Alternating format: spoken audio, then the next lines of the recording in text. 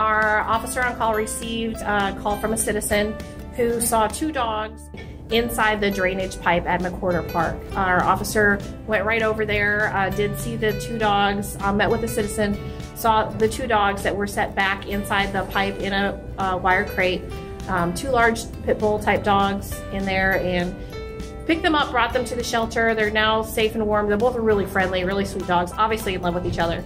So we understand that this was probably a situation where somebody just didn't feel like they could care for these dogs anymore. We kind of see someone who really maybe felt overwhelmed and put them in a place where they knew somebody was going to see them. We want people to know that before you reach that point, we want to try to help you. The great thing about Mesquite is we have a really large community of people that are really passionate about animals.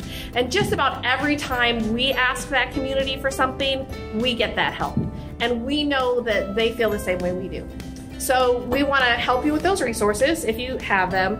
Maybe find an alternative for bringing it to the shelter so they don't have to spend time in kind of a really stressful place for animals. Or if those don't work out, or something happens and you absolutely can't keep them, that's what we're here for. And we want to try to find them a new home too. We do want to be your last resort, but we're happy to help you with other options before that happens too.